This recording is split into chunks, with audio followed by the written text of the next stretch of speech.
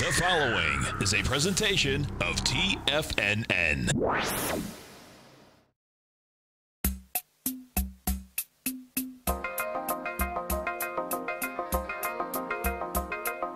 The Power Trading Hour with your host, David White. Call now, toll free at 1-877-927-6648. Internationally at 727-445-1044. Now, David White. And welcome all to another exciting edition of the Power Trading Hour with me, your humble, lovable, and squeezably soft host. As always, we'd like to come to you at this time. The following takes place between 2 p.m. I think they were beeping while I played it. Maybe we need to play it again. The following takes place between 2 p.m. and 3 p.m. And they were early again. Don't have that synced up quite yet. Anyway, what else do we have going on today? Well, certainly we were out testing the lows today. I don't see a lot of reason to jump on the long side of the market. I had one last short that we set up from last week that we were out of this morning. And got pretty close to the top tick on it. I was pretty sure that the Asian markets looked very weak, and after they came back, I was expecting them to start rolling over fairly quickly. Generally, when that happens, I like to go to the nuclear option, which is EDC, which is a leveraged ETF to the third world. We bought it under, I think, low 41s and sold it as it approached 49 this morning. So another good trade this week. Been on fire in fuego this week as we continue to watch some of these things bounce around. One of the things, in fact, I was talking to somebody this morning. I didn't get permission to talk to them. Anyway, they were talking a bit about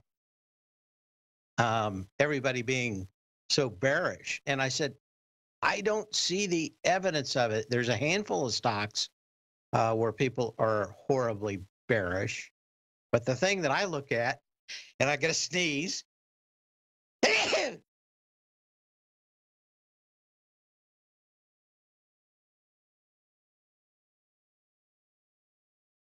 I'm back from sneezing now. Not exactly sure why I got the sneeze going on here. But wanted you to look at this. It's in my daily newsletter every day.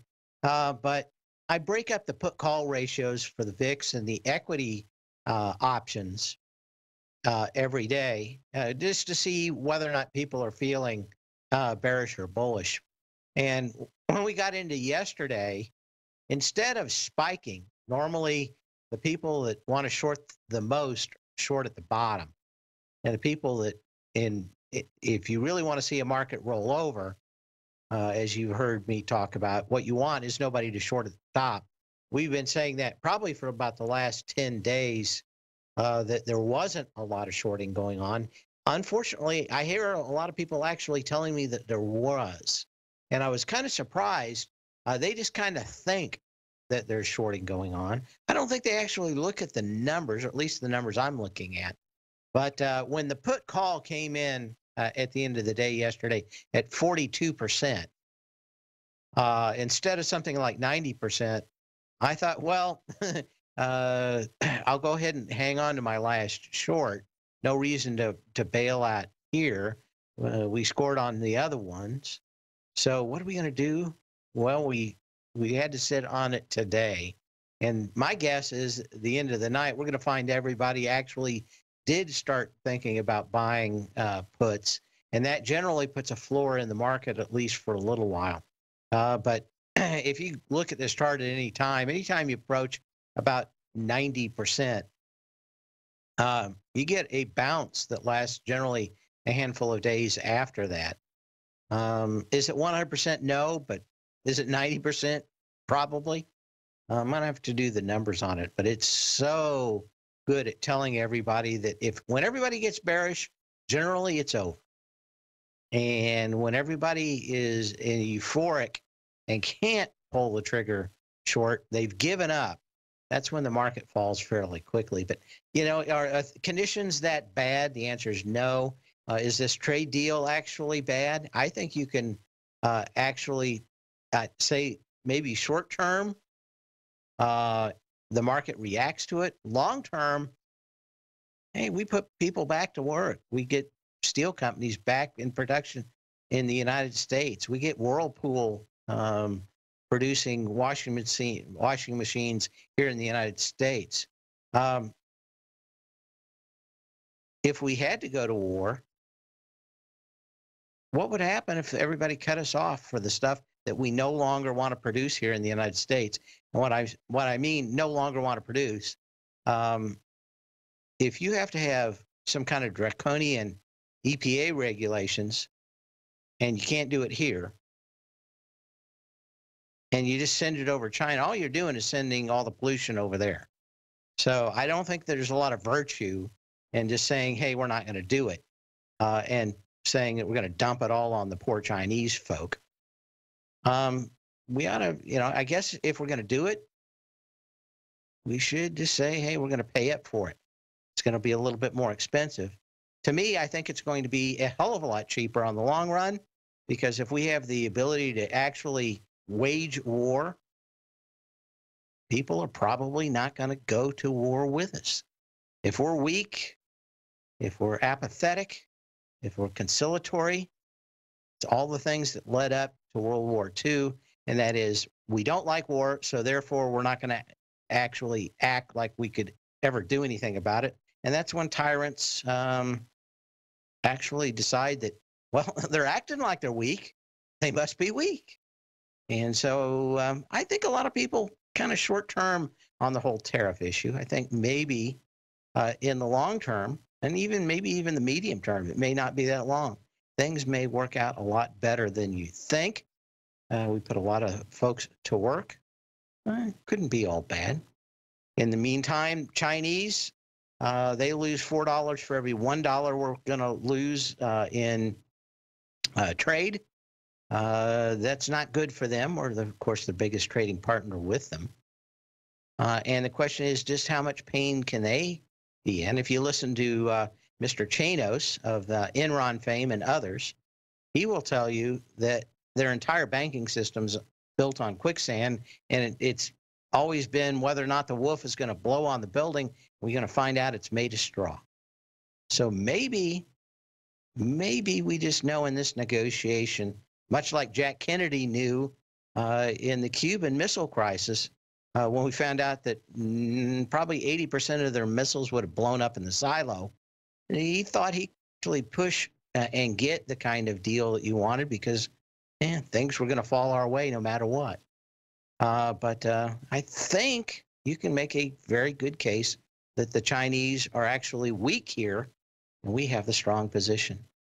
Of course, history will tell us what it is, but when everybody tells me in the media something, I generally have to pause and reflect and think that probably, as in most things, they don't know what they're talking about. We'll be back after a minute.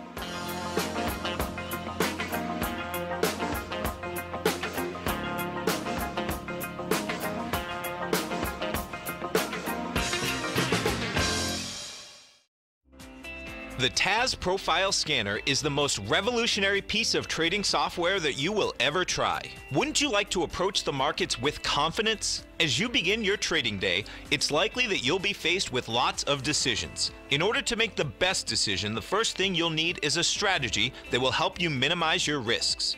Whether we're in a bull or bear market, a good strategy is to have the tools needed to help you scan and analyze the markets before you trade. The TAS Profile Scanner instantly scans and filters over 2,500 global financial markets, such as stocks, ETFs, commodity futures, and Forex. Headed by Steve Dahl, president of TAS Market Profile, the TAS Profile Scanner understands that in today's technological world, the use of top-flight software applications, automated trading algorithms, and technical analysis expertise is essential to successful trading in today's market.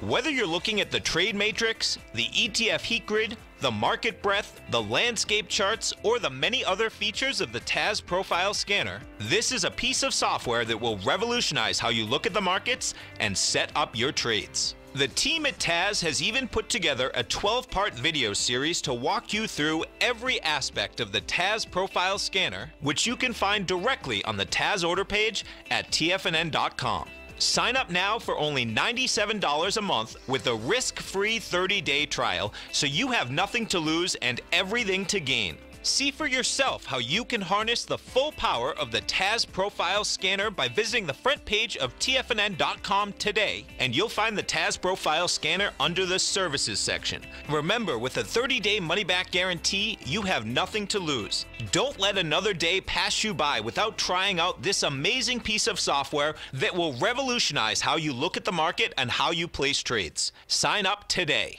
Many of our new listeners have heard about the Tiger's Den. The Tiger's Den is a lively community where professional traders and investors can meet, exchange ideas and information in a comfortable, moderated atmosphere. Hear all of the TFNN shows, plus see all of the charts as they happen live and have access to archives of all of those charts. You can test drive the Tiger's Den absolutely free for 30 days and greatly enrich your knowledge of these markets and how to make your money work for you. Details on the Tiger's Den are on the front page of TFNN.com. TFNN has launched our brand new website. You can still visit us at the same TFNN.com URL, but when you do, you'll see a new and improved homepage with a much simpler navigation, whether you're watching Tiger TV live in high definition or just accessing your newsletter subscriptions. We even have new pricing in 6 months and yearly options. Check out the new TFNN.com now and experience all the upgrades. TFNN.com, educating investors. Call now, toll free at 1-877-927-6648. Internationally at 727-873-7618.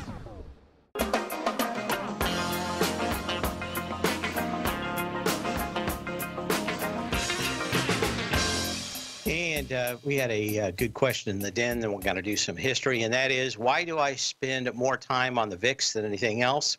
And the reason is that those are the options in the out of the monies. And if you're a big hedge fund or something, or a big fund of any kind, and you're wanting to hedge your bets, you can go after individual stocks, but for the most part, you're just going to say, okay, I'm going to go ahead and hedge the S&P stocks. And it's a lot tougher to get a number for all of the S&P stocks than it is for just the ones that are in the VIX. They publish that because, of course, the people have to let everybody know they're playing fair on the VIX. So it's a number that they actually do for us, and it has to, the math has to work out. People would catch it fairly quickly. So we know not what the premiums are at the money puts and calls, but out of the money puts and calls.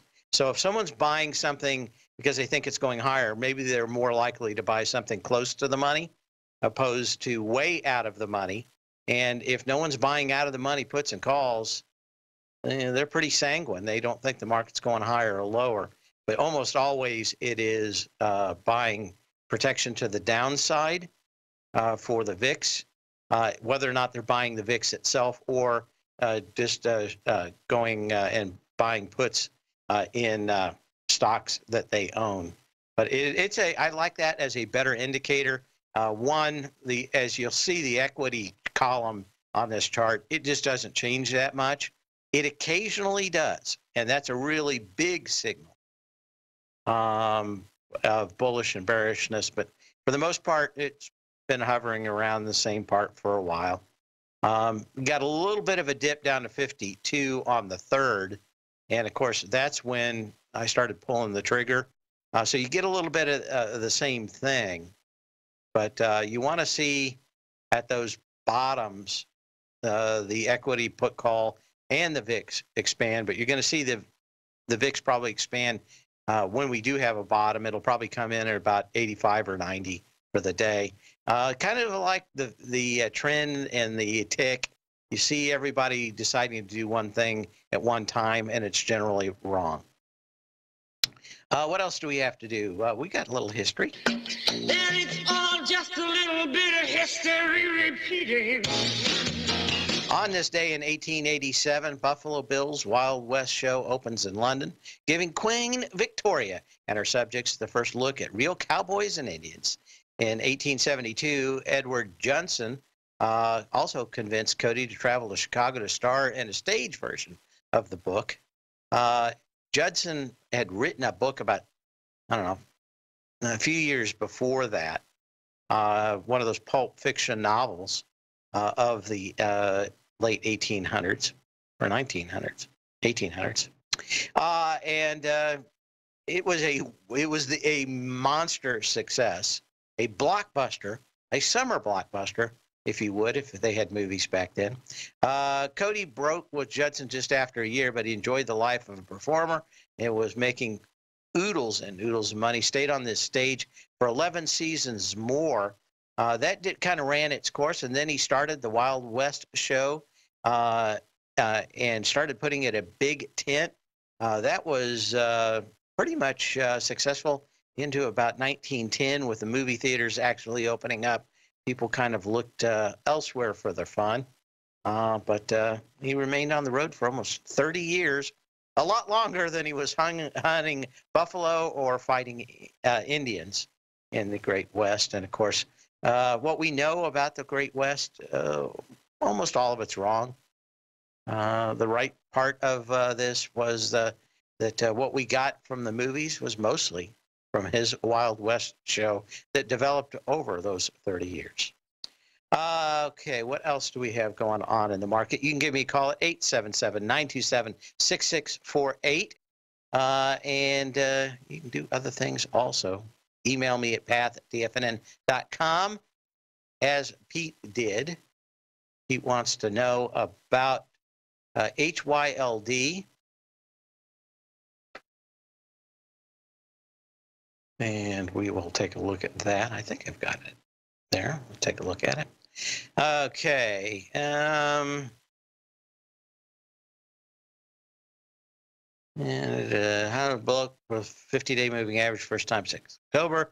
What's the significance to this, the high yield debt market? Well, you know, we are under pressure in the bond market. Of course, for anything we do, the Chi-Coms will probably do something to counteract it, at least somewhat. My only thought is that if those guys blow up, they've got a 1929 kind of bank crisis. At least we may have some of that, but it won't be near that. And as long as they have far more to lose than us, I think a lot of this stuff is going to get corrected. I told a month ago, 2 months ago, 3 months ago, that this trade deal was not going to be solved instantly. I thought it was going to take more than a year to get done, and it probably still is. Markets go up and markets go down. I wouldn't put a lot of emotional significance for me and my future or your future on whether the market goes up or down. And of course, I asked the other day, and I'm still asking, what is the alternative to doing nothing about the issues with China? And I haven't heard a lot of alternate theories of how we can make them act more in the community of the world than else out there. You know, you're back down to the support level on this HYLD. I'm more of a fan of looking at the TLT for what's going on, so we'll take a quick look at that. This is just back up to its previous level. You really need it to break 126.69 to get a signal. Right now, we don't have a lot of anything, either volume or others. Where do you get your information from the put-call ratio and VIX for equity options? Off the CBOE website. Now, I do a different version of the calculation for that. Do I still have this? That's one thing. Where's my? I can load it again.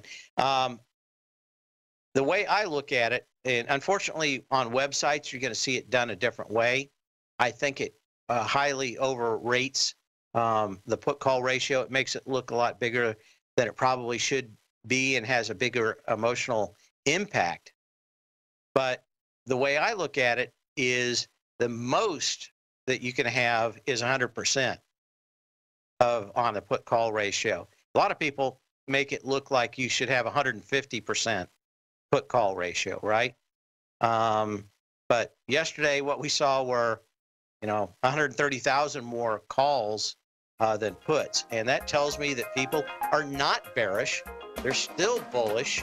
And until they kind of capitulate out there, we probably have a little bit more pain to go. And we'll talk about that when we come back. You can give me a call, 877-927-6648.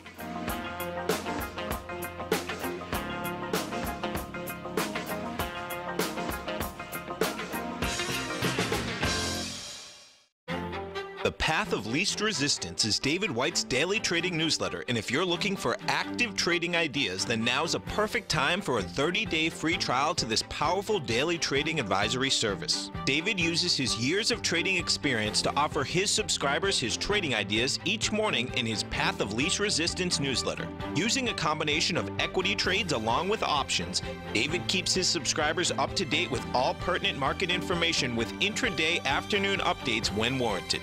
Don't miss out on this great chance to get a 30-day free trial to David's daily newsletter, The Path of Least Resistance, with no obligation to pay anything. David has been delivering solid recommendations for his subscribers recently, and if you'd like to see the type of newsletter he delivers every morning, then visit the front page of TFNN and you'll find the Path of Least Resistance under Trading Newsletters. For all the details and to start your 30-day free trial today, log on to TFNN.com now. Hi folks, Tom O'Brien here. If you'd like to get my daily newsletter, Market Insights, then now is a great time to sign up for a 30-day free trial. Every morning by 9:30, I send out my morning letter to subscribers with market commentary on a variety of markets, currencies, and commodities to keep investors up to date on the day's trading action. Included in Market Insights are specific buy and sell recommendations for stocks, ETFs, and even options, with stops and price targets included for every trade in my newsletter. If you'd like to try my newsletter risk-free for 30 days, then head over to the front page of TFNN and you'll find Market Insights under Trading Newsletters. I use my years of trading experience to bisect and dissect the market every morning and give my subscribers the most important information they need to know for the day ahead. I even issue afternoon updates for my subscribers whenever warranted with important market action. I'm always scouring the market for the next great trading opportunity. Sign up for your 30-day free trial to my daily newsletter, Market Insights, today by visiting the front page of TFNN.com. Wow! Go get 'em, folks. TFNN is excited about our new software charting program, The Art of Timing the Trade Charts. In collaboration with Tom O'Brien and using his best-selling book, The Art of Timing the Trade, Your Ultimate Trading Mastery System, David White has programmed an outstanding piece of software that will complement any trader's methodology. Using this first-of-its-kind program, The Art of Timing the Trade Charts allows you to scan thousands of stocks for Fibonacci formation setups, including Gartley's, ABC's, butterflies, and much more. The Art of Timing the Trade Charts is designed to help you when scouring the markets for stocks just beginning to form the trading patterns that many investors spend days, weeks, or even months searching to find. And right now, we're offering licenses available at only $79 a month. We are so confident that you're going to love this new charting software that will even give you a 30-day unconditional money-back guarantee. Don't miss out on this incredible new piece of software. Get your copy of The Art of Timing the Trade Charts today by visiting TFNN.com. This segment is brought to you by Think or Swim. For more information, just click the Think or Swim banner on the front page of TFNN.com.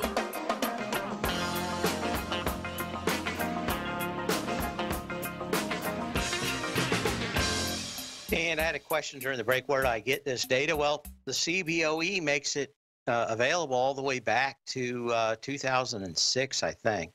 I have that. I programmed it all, so I download it every night. I just click one button.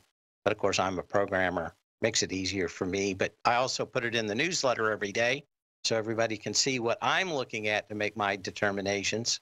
But if you need the link to it for the VIX data, just go ahead and give me an email. Stan asked for it, so I'm going to send him that link, and I'm doing it right now. But you can too, path@tfnn.com. And of course, since I've got it in a program, I had to actually open my program and dig in here to find the URL for it.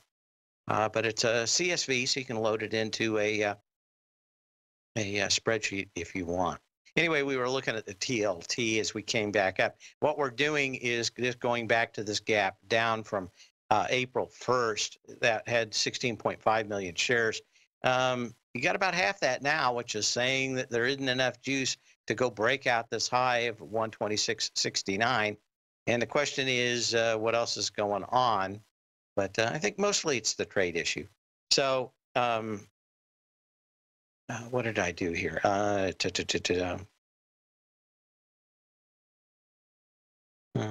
EDEZ had an email here asking me about my trade on that one. I was looking for it to get back up into 48, which was this island reversal back here from March 8th. It got to 49, or was it, what was it, high they, 49.39, got to 49.38 today. So as it was spiking through there, we went ahead and sold, but we bought back here, I think on that date, which was the 2nd. And it had a doji out there. I thought it was going to just continue up. Pulled back a little bit down to, I think it closed at $40.20 on Friday, and then, of course, gapped up Monday morning. And we sold out into that, but that was our target, was 48 bucks. Once it got to 49 this morning, we went ahead and sold it. And again, so when you can, not when you have to. Wasn't an investment, it was a trade. But one of three that last couple of days have paid off well for us, or paid off. And what else do we have? I got some more emails out here. The question is what to look at for Facebook. So look at that. Okay.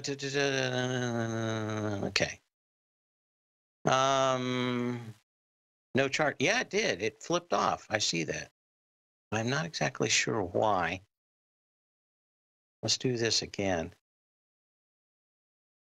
And bring back up the charts.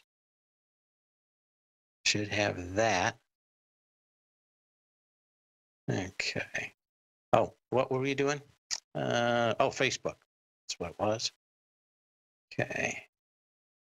Facebook has pulled back. If you were looking through the news today, one of the co-founders of Facebook basically calling Mark Zuckerberg everything I've called him, which is a sociopath, maybe worse, the equivalent of a child molester for free speech. I think you could say that. Saying that the company should be busted up. Well, he didn't say it. Kind of close to calling him what I always call him, which is Citizen Kane. Him and Bezos both have reached levels to crush anybody with a dissenting opinion that they have. And maybe there needs to be something done about it. I worry about the government trying to tell them what they can and cannot say. I do think that Facebook, Amazon, and others have shown every effort to restrict competition against antitrust laws. And if anybody ever pushed it, certainly it would be there.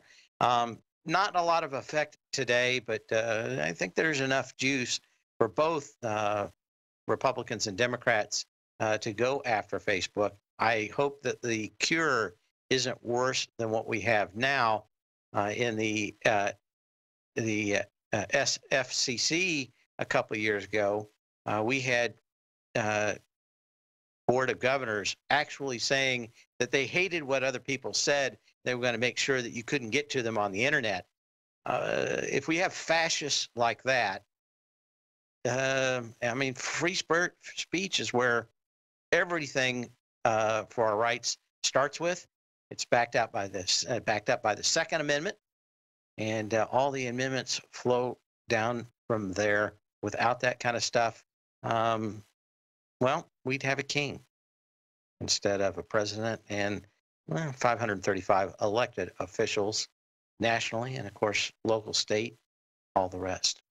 Anyway, off my soapbox on that, Facebook gonna face a day before the man, and my guess is that they're 4 times or 100 times more guilty than Microsoft was in 2000. It's going to be incredibly tough for them to lie once they get dragged in, and everybody has to start saying, well, you know, I guess I'm going to have to tell the truth because I'm going to jail if they catch me in a lie. And that's it. I would think that you've kind of got a couple of those setups up here that tell you that Facebook, probably to a lesser extent, Twitter, are going to face problems of antitrust and probably regulations putting them more on the level of a telecommunications company and having to at least allow free speech. I think that's probably the best way to put it. Right now, incredibly evil. I guess that's probably the best thing you could say about Zuckerberg and his crony of evil weasels molesting free speech at every turn. But what can you say? Generally, that stuff does catch up into the market. It just doesn't do it all at one time. Okay, other things I'm going on here. Okay, got that. Okay, got that. Okay, Microsoft, is it a buy here? I think you could still continue on. As I've said before, the scenarios that I've looked at is if we pull back into the 3-day weekend coming up for Memorial Day, probably one of the bearish or one of the most bullish setups that you can get. Right now, I'm suspecting that we kind of play around in this area of 2850 to maybe 2890 on the S&P cash. And we do that for maybe into next Wednesday. Everybody finally gets very bearish and starts betting on the downside. Maybe we get a huge run come Wednesday, Thursday, Friday next week. But to me, I think that's kind of what it looks like right now. I don't see any big sign of a tradable bottom just yet. But if it continues along like this, all we need is a lot of people actually getting bearish for us, and that probably will set up a squeeze and maybe even a squeeze into that 3-day weekend coming up. But at the moment, I don't see any big plays. We'll talk about the options curves and what I saw last night in those, and give you a little hint. Don't see anything. Again, wait for the whites of their eyes. Kind of my motto for this month. Be back in a minute. If you're in the CD market and looking for a secure investment, the Tiger First Mortgage Program may work for you. The security for these first mortgages are building lots in the Tax Opportunity Zone in St. Petersburg, Florida. The Tax Act of 2018 set up tax-free zones across the country where you can build and hold for 10 years and pay no tax on the profits, which makes these lots valuable. The investment is anywhere from $30,000 to $75,000. The interest paid is 7% yearly, paid on a monthly basis. According to Bankrate.com, the best rate for a 4-year CD in the country as of February 20th is 3.1%. A $50,000 investment at a normal 4-year CD rate of 3.1% would give you income of $1,550 per year or $6,200 over the 4-year period. That same $50,000 investment in the Tiger First Mortgage Program would give you $3,500 per year or $14,000 over the 4 years. Which would you prefer, $6,200 or $14,000 of interest on your investment? If you would like more information about the Tiger First Mortgage Program, you can call me at 877-518-9190. That's 877-518-9190. If you haven't checked out the newsletters page of TFNN.com, what are you waiting for? All of the TFNN newsletters are informative, up-to-date, affordable, and a must-have for every trader looking to gain a competitive informational edge in today's markets. TFNN newsletters cover every aspect of the markets to offer you the very latest in market news. Plus, new subscribers get to test drive our newsletters risk-free for 30 days. From all aspects of the markets, including stocks, bonds, metals, commodities, and tech, there's a newsletter to fit your needs exclusively from TFNN. Stay informed each day you trade and get that competitive edge that will help you stay ahead of the game. Visit our newsletters page by going to TFNN.com and click the newsletters button near the top of the page. TFNN.com, educating investors. Will the S&P 500 continue to climb? For bold trades on U.S. large cap stocks in either direction, trade SPXL, SPUU, or SPXS. Directions Daily S&P 500 Bull and Bear Leveraged ETFs. Direction leveraged ETFs. An investor should carefully consider a fund's investment objective, risks, charges, and expenses before investing. A fund's prospectus and summary prospectus contain this and other information about Direction shares. To obtain a fund's prospectus and summary prospectus, call 866-476-7523 or visit directioninvestments.com. A fund's prospectus and summary prospectus should be read carefully before investing. An investment in the funds is subject to risk, including the possible loss of principal. The funds are designed to be utilized only by sophisticated investors such as traders and active investors. Distributor Foreside Fund Services, LLC. Don't forget, you can listen to TFNN live on your mobile device 24 hours per day. Go to TFNN.com, then hit Watch Tiger TV. That's TFNN.com, then hit Watch Tiger TV for the latest market information.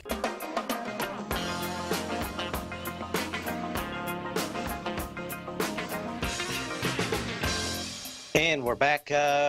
Go to Steve in Houston. How you doing today, Steve? Dave, I'm doing well. I love your sense of humor and your approach to things. It really makes me laugh a lot. I was wanting to look at this high-tech stuff, with Zuckerberg and Bezos, whatever his name is. I call him Dr. Evil, the Mike Meyer character. Yeah. Anyway, I was wondering what your thought was on Intel with it getting slammed like it is right now. Well, did you hear my call on this after the earnings call, and before that with the new CEO? No. Okay. Because Back when they finally it's going to go back and fill that gap around 41 or something. Is that right? Yeah. Here's kind of the history of CEOs for technology. You watch Star Trek, right? The original one? Oh, yeah. Yeah, the captain was kind of a gambler, and you had Spock was nothing but all logic.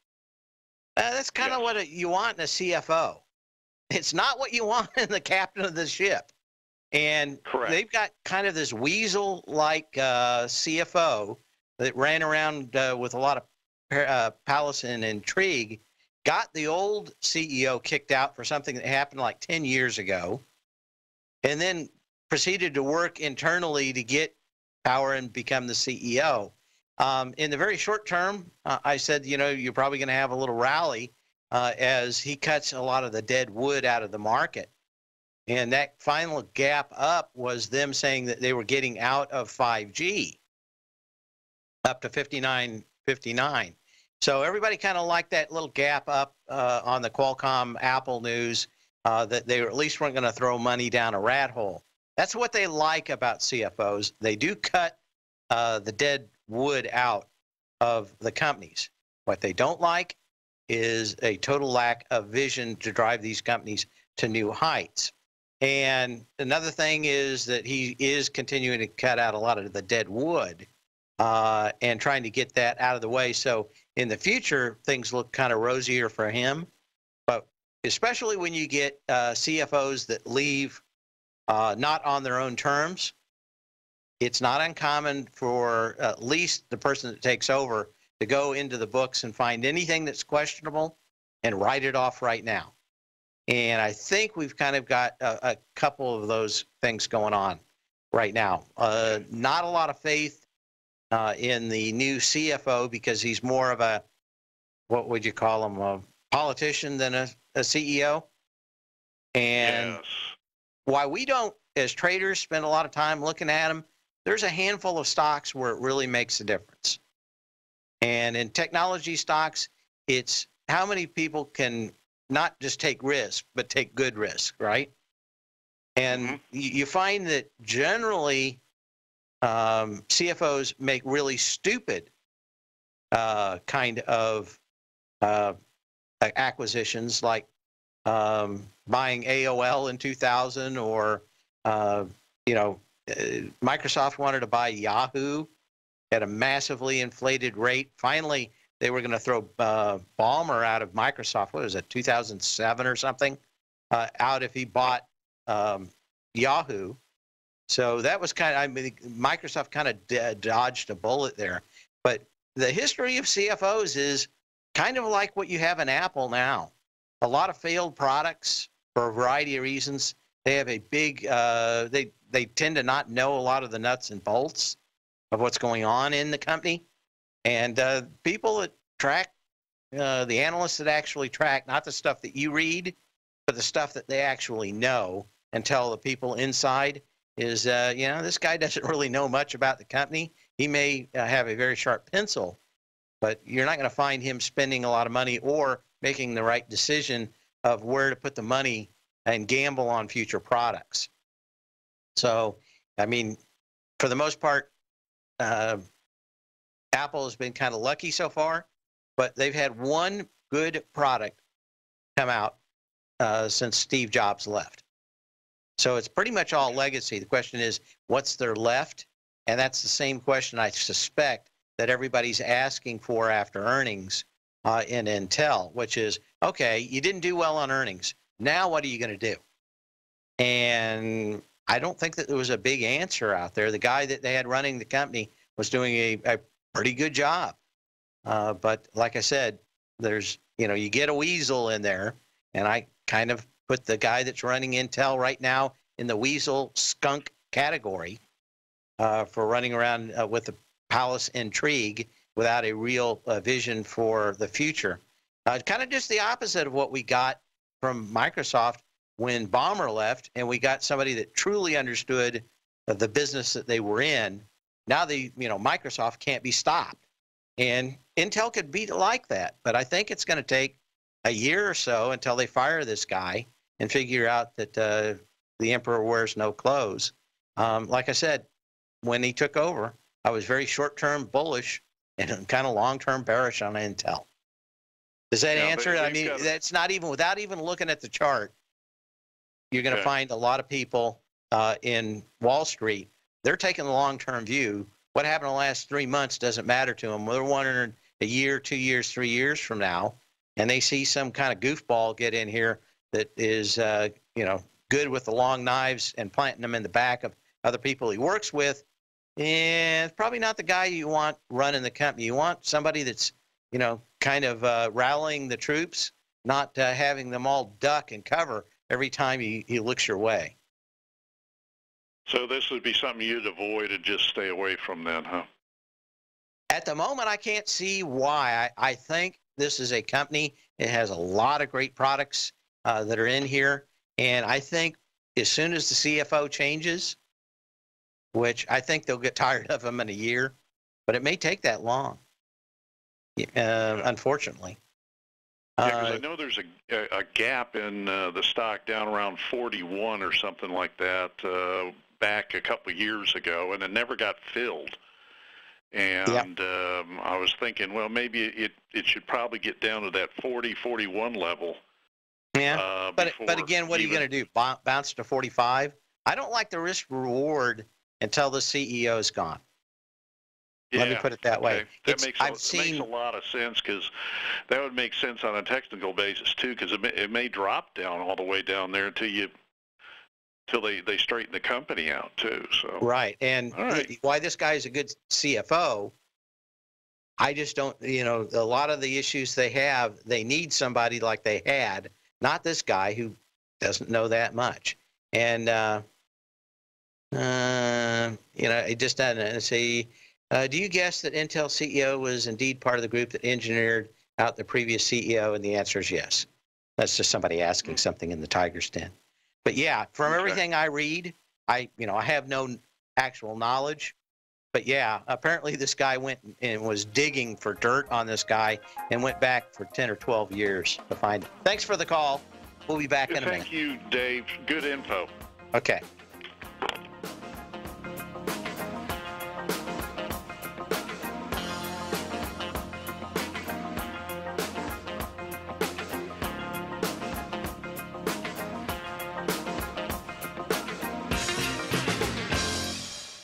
I'm certain you are or strive to be one of the best at everything you do in life. It's the most common trait that we tigers and tigresses share. If you're looking to become the best of the best when it comes to managing your money, let me teach you to do what most wealth managers tell you can't be done, which is how to time the markets. I'm Steve Rhodes, author of Mastering Probability, and for the last 12 months, Timer Digest has been tracking my newsletter signals, which have earned me the ranking as their #1 market timer in the nation for the S&P 500 for the last 12, 6, and 3 months. Timer Digest also ranks me as the #1 market timer for gold as well. The fact is, markets can be timed, and I'll teach you the exact set of tools that I use that has transformed me into one of the best at what I do. Sign up for Mastering Probability today by clicking on the newsletter tab on the homepage of TFNN.com and get immediate access to workshops where I take you step by step how to use an extraordinary set of tools as well as provide great market calls too. Sign up today.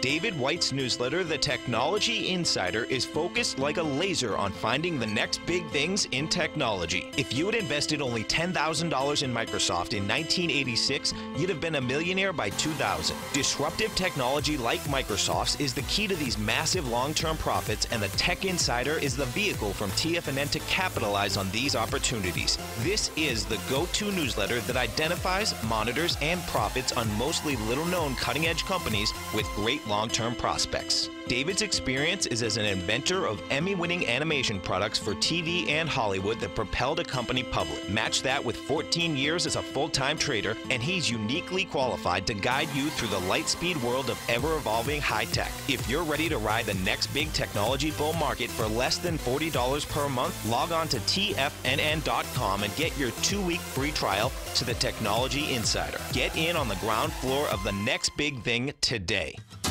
Since 1984, Basil Chapman has been using the Chapman Wave methodology to advise traders of his expert market opinion. While originally hand-drawing charts from the late 1970s into the 1980s, Basil noticed that prices under most circumstances virtually always had a certain number of legs to the upside before declining sharply. Later, Basil found that computer software, which included the standard market technical indicators, enhanced the degree of accuracy in calling price turns, as well as market trend calls. Thus was born the Chapman Wave sequence. Using the Chapman Wave methodology along with other indicators, Basil Chapman advises his subscribers of his expert market opinion each market day with his opening call newsletter. Right now, you can get a 2-week free trial to the opening call, Basil's daily trading newsletter, by visiting the front page of TFNN.com. Cancel at any time during that trial and pay absolutely nothing. Get your 2-week free trial to Basil's newsletter, The Opening Call, today by visiting TFNN.com. Catch Tom O'Brien, professional trader and educator, founder of TFNN. Also, a special guest on CNBC. Tom will bisect and dissect the markets. The Tom O'Brien Show, next on TFNN.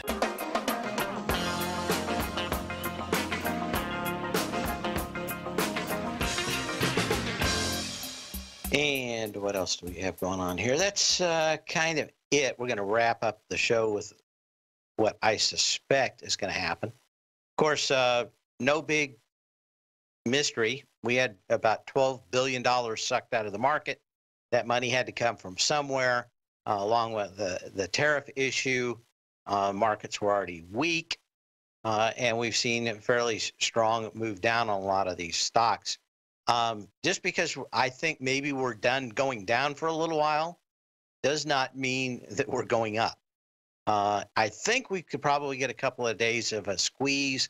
I think the way that that normally sets up is maybe some kind of retest of today's lows next Wednesday. If everybody gets bearish, then we'll have enough shorts to go squeeze maybe for a couple of days. Ideally, so far, what we're looking for, or what at least I'm speculating is going to happen, is that we're going to pull back into the 3-day weekend going into June. We're going to do it on light volume, and it's just going to get down there, and we're going to have probably some of the best buys of the year in this market. And everybody's probably going to give up on trying to figure out when the trade deal is going to get done. We'll get back to fundamentals. This market's probably going to move along much better without this deal that's always been where I thought people were going to instantly sell, thinking that the top was in. I think we could rejoin, make enough energy going on this summer to get back up. And if the earnings continue to come through as they have been, I think the next time we get back up there, maybe into the summer, maybe in October, we'll bust through those highs and go to all-time highs. Long time speculation, but I think that's it. I think we're looking at maybe one of the best setups for the next big run to go break out to new ones, but it's going to take a while. Don't get too excited just yet. In the meantime, sell when you can, not when you have to. We'll see you here tomorrow. Same bat channel, same bat.